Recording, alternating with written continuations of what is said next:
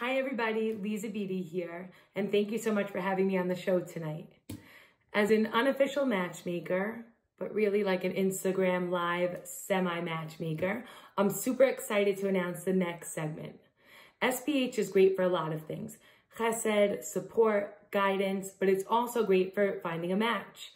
We can't count the number of couples that met at SBH, but here are a few ready to share their story. So when you come to SBH, we're not saying to be on the prowl, but these couples might tell you otherwise. Hi, thank you so much for having us. Ariella Falick here. And Al Falick, and we met in SBH a very long time ago. Hi, my name is Lillian Abed, now Essis. I'm Leo Essis. Okay. Hi, Soli and Dern. Hi, we guys. are so excited to be here tonight. And I guess this is all about how Rachel and I met at SBH. Hi, my name is Albert Gamel. And I'm Alice Gamel. Hi, I'm Adam, and this is my lovely wife, Frida Azrak. So we met in 2003 when we were volunteering for SBH Youth, and we got married in the summer of 2006.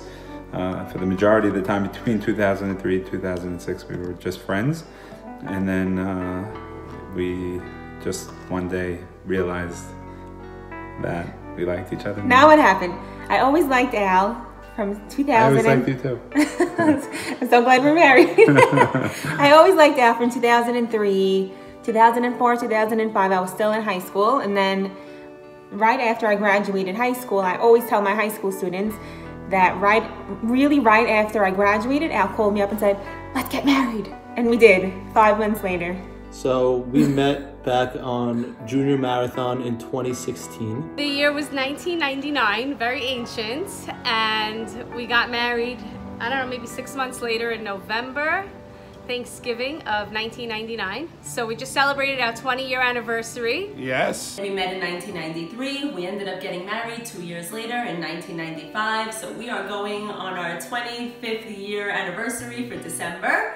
So I was president of SBH Youth in 2003, and we were at a kickoff event, and there was lots and lots of people, and Ariella caught my eye. I secretly wrote my email address and name. That's not how I remember it. That I was registering for something. How do you remember it?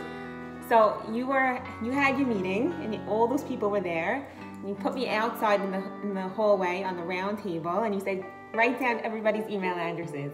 And then you wrote your email address on the yellow paper, and you said, send me all these email addresses when we're done. Basically, Charles told me that weekend that he wanted to give me a speech, so I had a day and a half to write it, and I started freaking out. I had no idea what I was supposed to write about, and I was just freaking out. So now Charles Anthony goes, oh, I have an idea.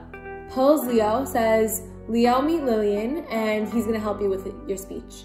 So I was like, okay. And then that night we stayed up all night trying to write the speech, getting to know each other, and the rest was history.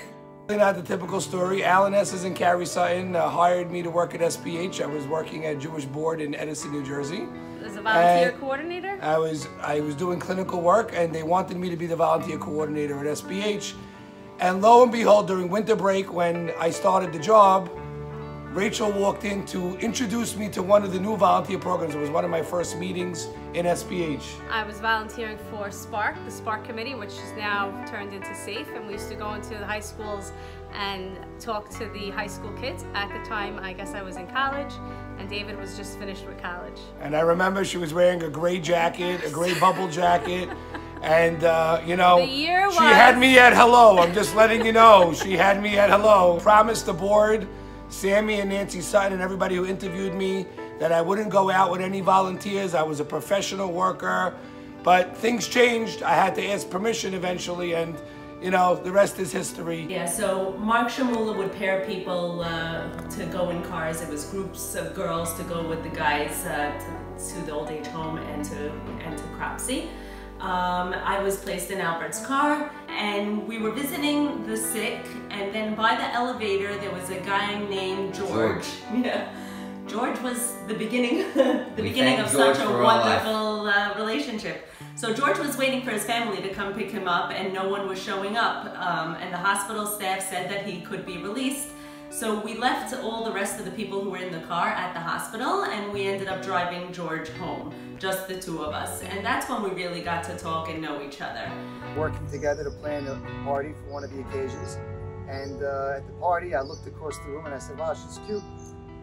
So when he called me after we left the party, I thought he was calling to talk about Nicole Halim. I realized he was calling me for a date. Yes. And she turned me down on the first and the second phone call. But Baruch Hashem, we're married. And we have SBH to thank. Thank you. Thank you, SBH. You'd nowhere without them. Thank you. Thanks, guys. Well, thank you very much for having us. Thank you. You know, it worked out on the first. Thank God it worked out. And we had one of the first worst dates ever, which is for another time. We will not share that. So but now, SBH where brought we at us now? together.